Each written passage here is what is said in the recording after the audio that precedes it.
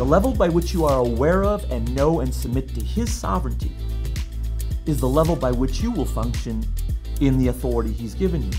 Hey, church family. This is a new episode of Unpacked on Romans 13.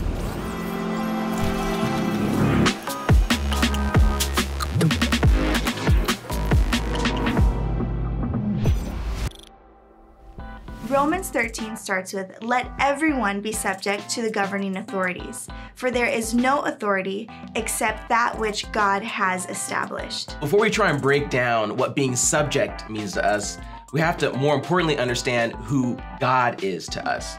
And Joel shared in his teaching in Romans 13 that God is in control. And you might be saying, hey, that sounds a little pretty, but I still have some questions about it. Well, Joel has some answers. You had the opportunity to ask your questions about his teaching on Romans 13, and this episode is dedicated to answering those questions. Hey, I'm Erin. And my name is David. Come for the word and stay to hear your questions answered. If you love this format and you're excited to watch it, go ahead and like the video and comment to let us know how you're enjoying it. Also, don't forget to subscribe to our YouTube channel and click the notification bell so that you can be notified anytime that we release a video like this. And we want to say thank you to those of you who give. You are changing lives by creating opportunities for brothers and sisters all over the globe to tune in and be ministered to. So if you would like to give, go ahead and text the number that you see on your screen. Before we get to the episode, we want to share an announcement, something that's coming up very quickly. Wednesday, September 1st, we will be having a worship night, 6:30 p.m. But why is this important? Well, worship is our expression, our physical expression of our gratitude towards God. And worshiping together helps build our faith, and it publicly demonstrates our obedience to the command to love God. If you're in the area, go ahead and make your way on over, but if you're not, no worries. This will be live streamed. The easiest way to do that would be to go to our YouTube channel, or you can go to our website. Now let's get into the episode.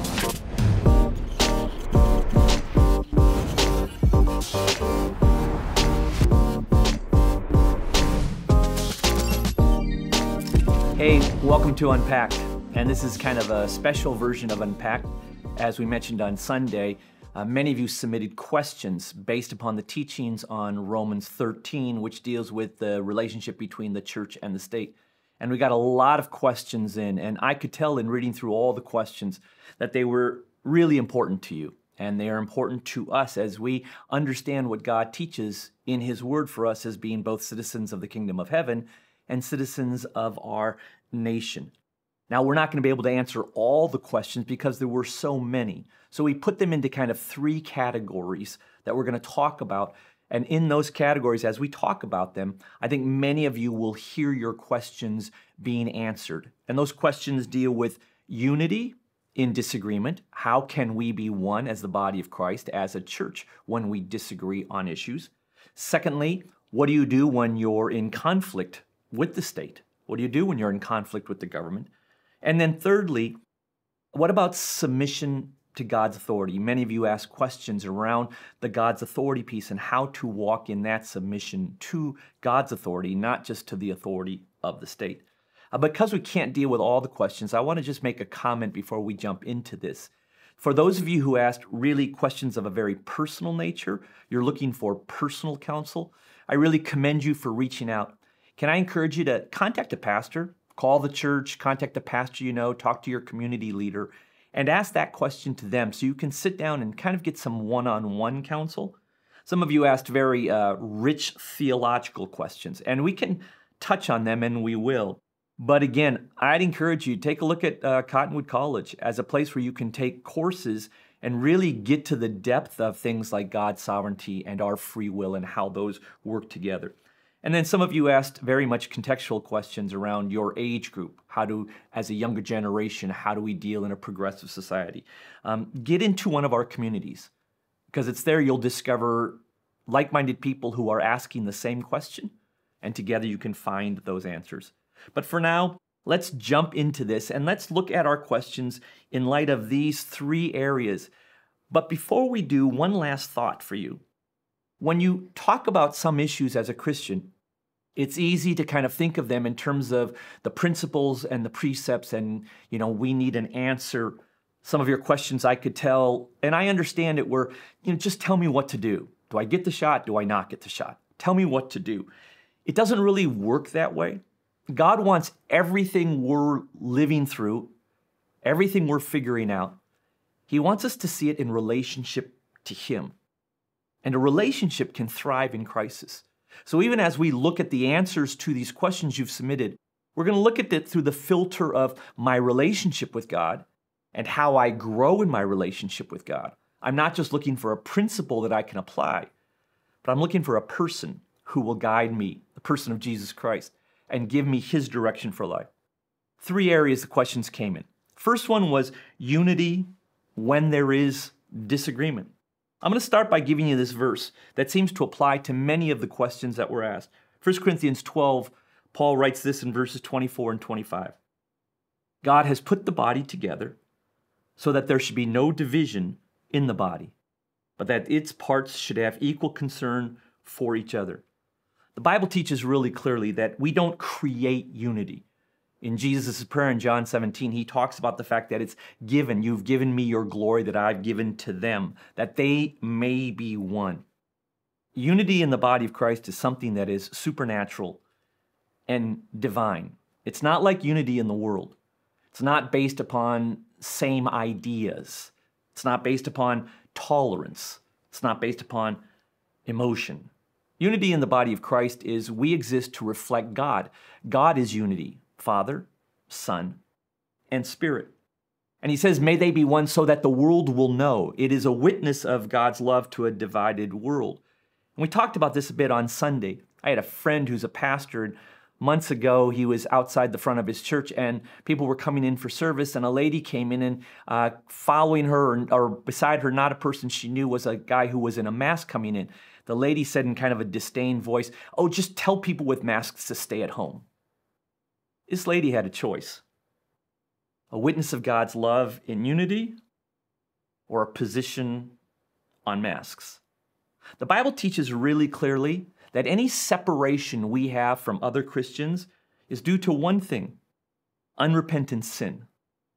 We can cause some separation when there's unrepentant sin for the sake of their redemption. But separation doesn't take place because we have differences of opinions.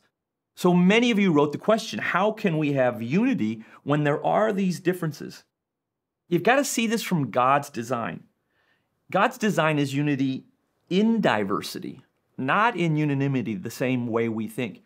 He actually wants us and sees the value of these differences. Jesus Himself did this. When He collected the 12 disciples and called them, He had 2 of them. One was called Simon the Zealot. He was a revolutionary, a terrorist who wanted to kill the Roman government. The other was Matthew the tax collector. He actually worked with the Roman government against the Jewish people. He called these 2 people very different in their political ideas, very different in their history. And He said, you're going to be together. And it was a picture of what unity is. Now, unity is not the elimination of talking about issues. Many of your questions say, does that mean we don't even talk about these kinds of issues? No. Issues in society need to be engaged by Christians, but we do it from a different perspective.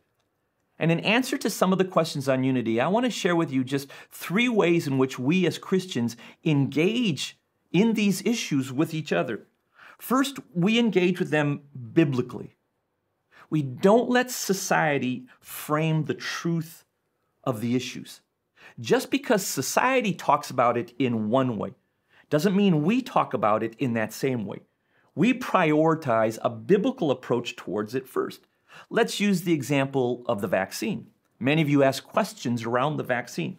You can talk about it medically, you can talk about it politically, or you can talk about it biblically. Does the Bible talk about it? Does the Bible give us insights to it? Does the Bible reference it? And you need to engage with a diverse group of Christians in order for you to grow. We have a tendency to want to hang with the people who talk about issues the way we think about them, rather than talking about it with people who have a different approach towards them. So first, we've got to engage biblically with these issues, which is what we're doing in our study of Romans and what we're doing here with this show. Secondly, we have to engage relationally. Jesus taught us how to treat people who had a different viewpoint than we did, how we should relate to them, how we should understand them, first as people, as brothers and sisters. So we engage relationally with this, where we're focused on what we have in common is the person of Jesus Christ. But thirdly, we engage humbly. Make sure you clarify your disagreement. This is what happened to me recently, and I think it really holds true. Remember, there is an enemy who tries to bring division in the body of Christ. So we engage with issues honestly and realistically, biblically framed by God's truth, not necessarily by how society would look at it. But we engage in it humbly as well, where we look at it. Here's what takes place. You have to make sure that you understand how you may disagree on an issue with another Christian. I have a good friend, and we don't see eye to eye on issues. But the more we talked about how we disagree on some of the issues, we don't really disagree on the values. We disagree on the plan for society. For example, because we're Christians and we hold the Bibles as our truth, we both agree that, you know what, we should help poor people. It's biblical. Now, how we should help poor people, we may not see eye to eye on that, but the core value of it, we hold the same. The execution of it is where our differences is. We both agree that people should work and should contribute and should be given the opportunity to do so. How that can best take place in society, we may disagree on. And you may discover that as a Christian with other Christians, the differences is not in the value, because we have scripture that lay the foundation of our value. It's in the execution.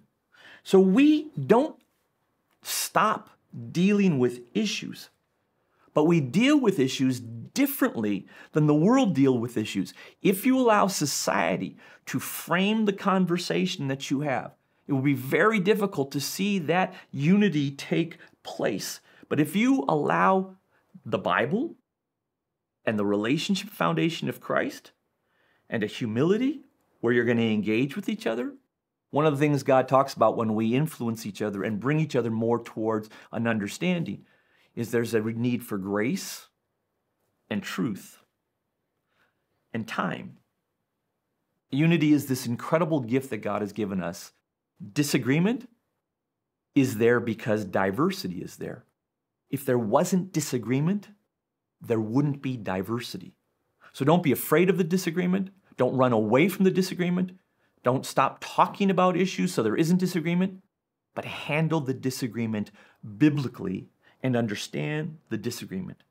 How is your relationship with God defined by your stewardship of unity?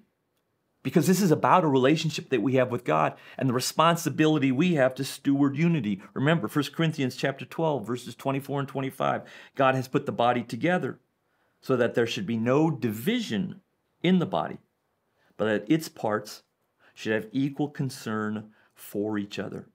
We're not called to create unity, but we are called to steward unity. It's the responsibility of pastors. We don't talk about this a lot, but our pastors are engaged with other pastors creating unity. Pastor Bayless and Pastor Harrison working with other pastors, other churches globally, bringing a sense of unity. Pastor Kenneth going to other churches, engaging with pastors. It happens on the pastoral level where there's a sense of responsibility we have as leaders of the church, but it also happens on the every person level where there's a responsibility we each have to steward the unity that God has for us. And you do that by finding your family locally, but finding your family globally. On Sunday, I made a reference to the persecuted church. If that was new for you, if that was different for you, take some time and discover your brothers and sisters in Christ around the world. Pray for them. Do you know what you're doing? You're stewarding the unity that God gave you. And God will create in you a heart out of a relationship with Him that will position you then to engage with other Christians with difference of opinions, and you can celebrate the diversity and the differences because our unity is based on Jesus and who He is. There will be disagreement. Don't run from it. Don't be afraid of it. Bring unity above the disagreement. Here's a second category that many questions came through, and that was honestly the issue of the conflict with the state. Many of you asked questions around, should I go against the state? Can I go against the state? How do I know when it's right to go against the state? And what I really appreciated about your questions is they weren't theoretical. Some of you are facing this right now. The government, is telling the society we should get a vaccine, for example. Some of you in your jobs are being told you have to get a vaccine, and you're trying to understand, what is God teaching you through this? Here's a verse that I think lays a foundation for us. Matthew 5:13 says this, "You are the salt of the earth, but if the salt loses its saltiness, how can it be made salty again?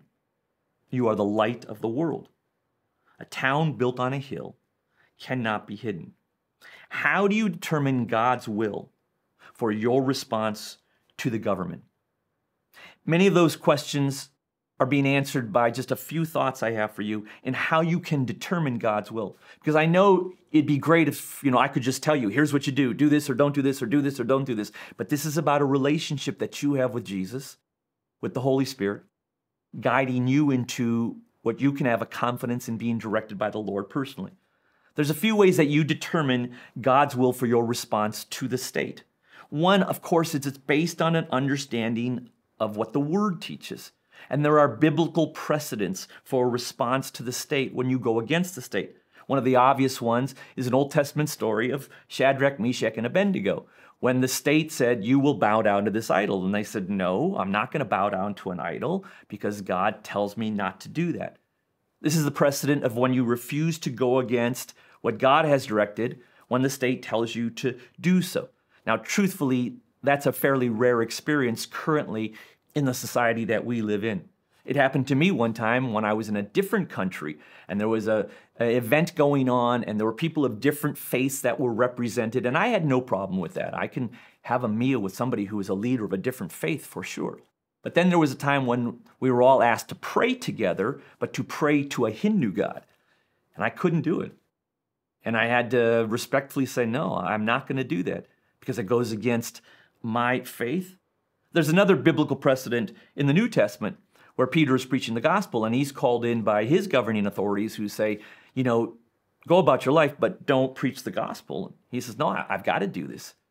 This is not where you refuse to do something, but this is where you are choosing to do something for God, even though you may be telling no.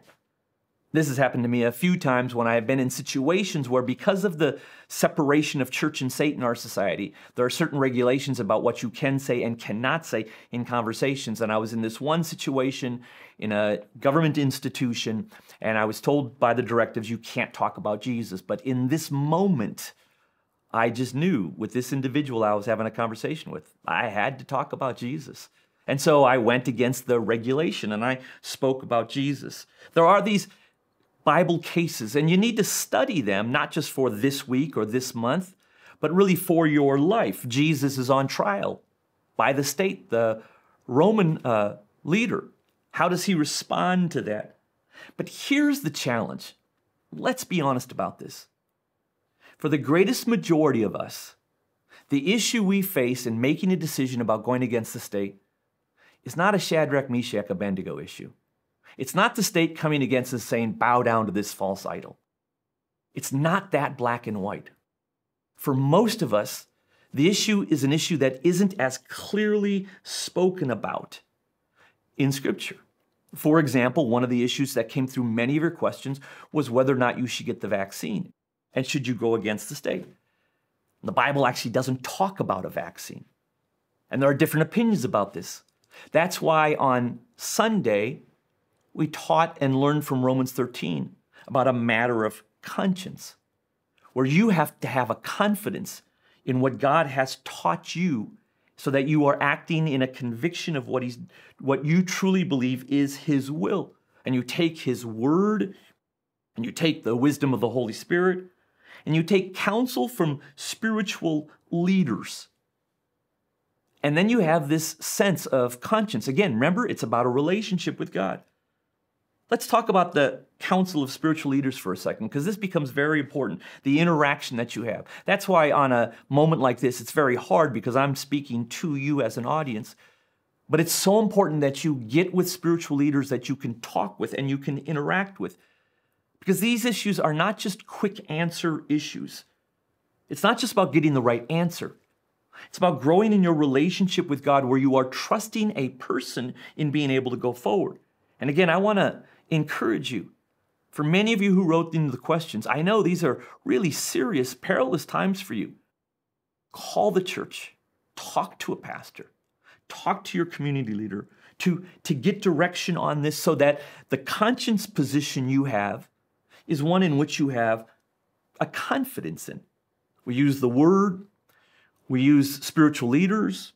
We use the wisdom that God gives us. You know, there's a story in the Old Testament of King Solomon, and two prostitutes come to him, and it's the story we're all familiar with about this child and who does a child belong to.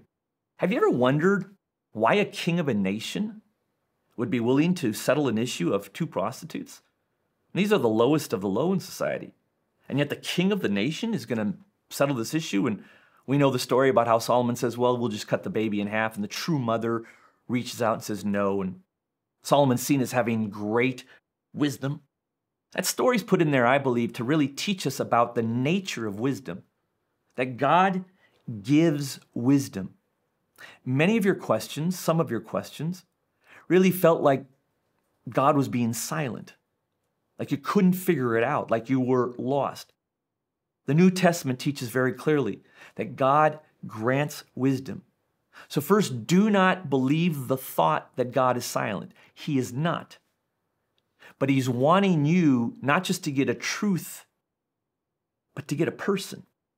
And he's wanting to enhance the relationship. So he wants you to search and he wants you to engage and he wants you to work in doing this. But there's a second thing that this Solomon story teaches us about God and wisdom.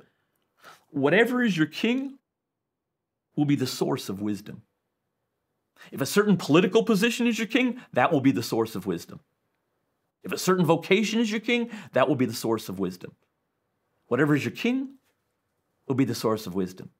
And that's why I say these issues are incredibly important, but they have to be answered by you in the context of a relationship with God, not just an answer to a question. And you get a sense, a conviction from the Lord, and then you can stand in that conviction and you can have a grace for others who may stand with a different conviction. How do you engage with a non-Christian government?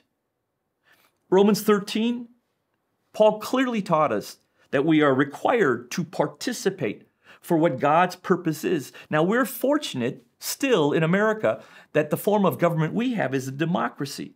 So we can participate in the government. It's not true for many Christians around the world. And as a democracy, we can participate through protest. And there have been times in our history that protests have brought about a really good change of government and change of laws that are important. And it is Christians' responsibility to be able to do that. There's a story in the book of Acts where there is a slave girl who is demon-possessed and she is saved, but she's owned by men. And in that economic system, her salvation creates a real turmoil for them and then for her. Part of the story in that book of Acts is we have got to make sure that the structures of society allow people to flourish in their faith. A teenager who lives in the inner city that is gang-infested can become a Christian, but will greatly struggle to really grow and flourish in their faith if they are under enormous pressure to join a gang or to be involved in other activities. And their family gets beat up. So we have a responsibility as Christians to be involved in society. And in a democracy, we can do that through protests. And we can do that through a positive influence as well. That's what Paul taught in Romans 13. Do good and be commended. Jesus said, give to Caesar what is Caesar's. But we're doing it not just for this moment. We're doing it because we want to create an infrastructure in society that will allow Christians to flourish because it represents the kingdom of God. When I talked about this, and I talked about the fact that Constantine tried to make Rome Christian, and I said, we have to be careful. And the Roman Emperor Constantine said, you know what? All of Rome is going to be a Christian nation. Everybody's going to become a Christian. Now we would think, wow, I've been hoping for that here in America. You know what happened to the church? became completely weak, totally dissolved, because it didn't have to rely on the sovereignty of God anymore. Now it was relying on earthly systems for its authority. My point wasn't to say you shouldn't be engaged in issues. Of course, we should be engaged in issues. Christians should be the best citizens. It was just to give a warning that you can't legislate repentance. It's not possible. The Romans, didn't follow the law. And then Constantine made it a Christian nation. But it didn't mean all of a sudden they were all in a relationship with God. So here we are as citizens of two kingdoms, and it's our responsibility to be citizens in this state. And when there are issues and areas that don't match up with the kingdom of God, by all means, we need to be highly engaged in being able to do that for the sake of the kingdom. We need to sometimes possibly stand against the state out of a matter of conscience because we know what the Word says and because we've been led by the Spirit. And a few times it may be very absolute, like Shadrach, Meshach, and Abednego. But some of the time it's going to be a lot more gray. And that's where your relationship with Jesus and the presence of the Holy Spirit will kick in. That's also where grace needs to kick in because there will be different consciences. I have a friend, and he works with undocumented aliens who are in this nation. And some of the work that he does with them kind of crosses the line of what the state allows. For him, his matter of conscience in reaching them for the kingdom and for Jesus, he does that. There's some of you who are watching this who may not even like me using that illustration because you would say, no, the laws against illegal aliens are right. And your matter of conscience says, no, we're going to obey those laws. And you can see it gets a little sketchy. In a diverse body of Christ, there's going to be differences even in our positions against the state. And that's where there is a grace that we hold because what unifies us is not our idea about when and how we come against the state. What unifies us is our idea that there is a kingdom with a king who is sovereign and has all authority. How is your relationship with God? How does that shape your citizenship? Again, Matthew 5:13 says this, you are the salt of the earth, but if the salt loses its saltiness, how can it be made salty again? You are the light of the world. A town built on a hill cannot be hidden. That's why we're the best citizens, because we want to be a light for our society. Then there was a third issue that came up. This one in some ways is less controversial, but I think it's really essential, and I was grateful that many of you asked questions around submitting to God's authority, because a lot of the questions that are around submitting to the government's authority are legitimate. But we should probably pay as much, if not more, attention to how do I submit to God's authority. Here's the verse that kind of summarizes this one. Luke 18 says this in verse 7 and 8. Will not God bring about justice for his chosen ones who cry out to him day and night? Will he keep putting them off? I tell you, he will see that they get justice, and quickly. However, when the Son of Man comes, will he find faith on this earth? When Jesus returns. Not will everything be perfect, but in my life, in my actions, in how I relate to Christians and how I relate to society and how I position myself with the state, will he find me trusting him and his sovereignty? There were many questions that came in around sovereignty and free will, and these were very rich, kind of deep theological questions. And I just want to touch on that. God in control does not mean God is controlling, meaning making happen or stopping from happening every single event. Because God's sovereignty, and in his sovereignty, he gives people the freedom to make their own choices. He gives people control over their own lives. And this idea of God giving us the freedom or control over our lives is really what it means to be created in his image. Just as he is sovereign over everything, he has made us sovereign over our lives. And you have a choice as to whether you will now submit that sovereignty to God or whether you will try to carry it out.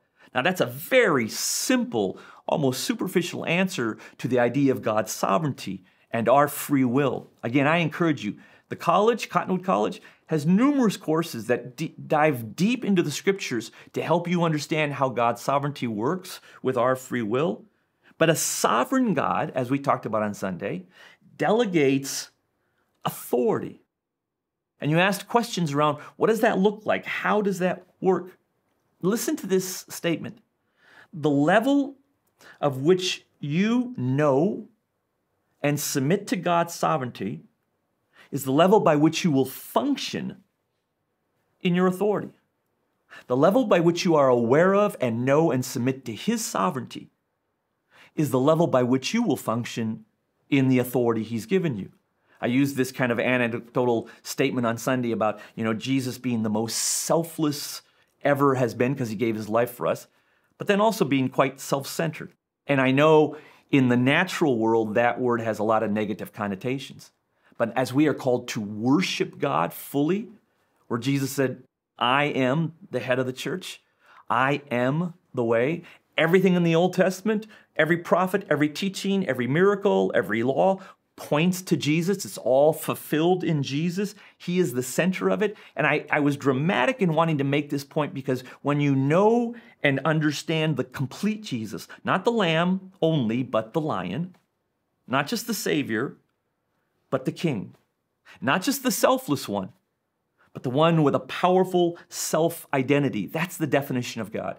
And the more you become aware of and know His sovereignty and submit to His sovereignty, there is a direct correlation to the authority then that you will walk in. And many of you asked this question.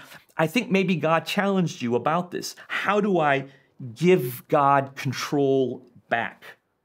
How do I submit to His authority and walk in it? It's a common phenomenon. This is the goodness of God, where when you are hearing the word taught, the Holy Spirit kind of begins to challenge you and kind of convict you and prod you about some things in your life that need to be rearranged.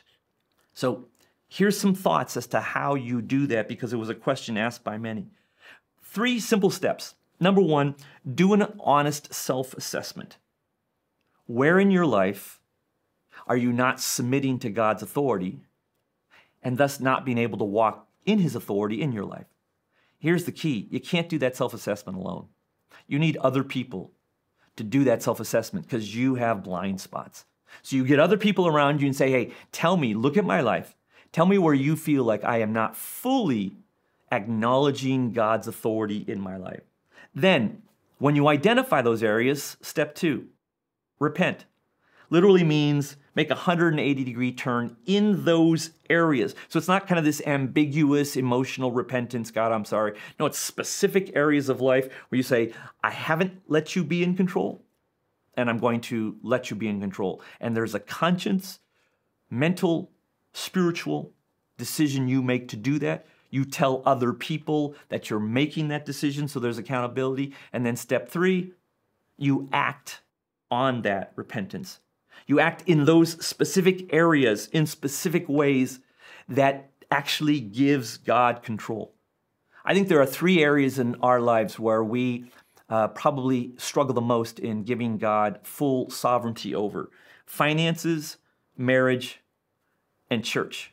In finances, we want to control our money. In marriage, we want to control our spouse. We want to control what our marriage looks like. And in church, we want to control what my church experience is like. You can find all kinds of directives in Scripture where God actually gives us ways in which we can acknowledge His authority and His sovereignty in being able to turn control over to Him. So in finances, He says, tithe. Am I really king? Here's a way you can prove to yourself that I am sovereign over your money. Give me 10%, the first 10% of all that comes in. So yes, it's worship and it's faith, but you know what? It's an action that acknowledges His sovereignty. In marriage, He says, I want you to forgive every time.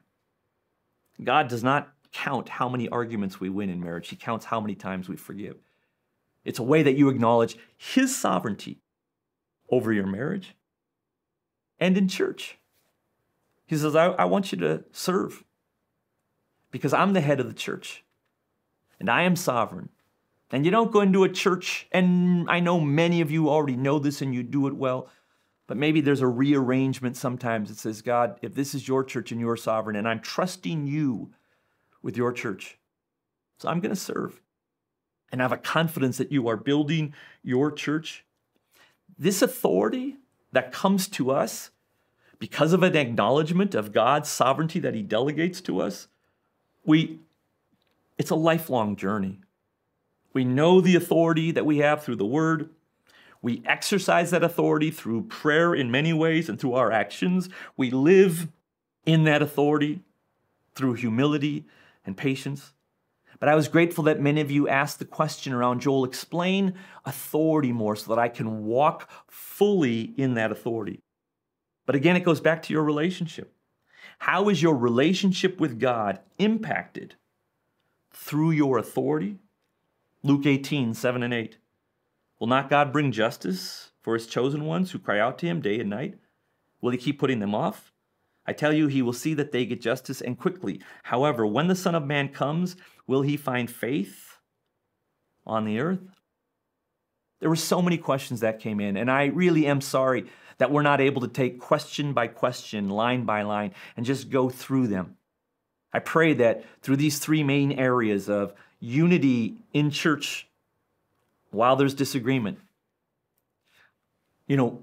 conflict with the state, and how to discern and know when and how you do that, and the relationship you have with the state.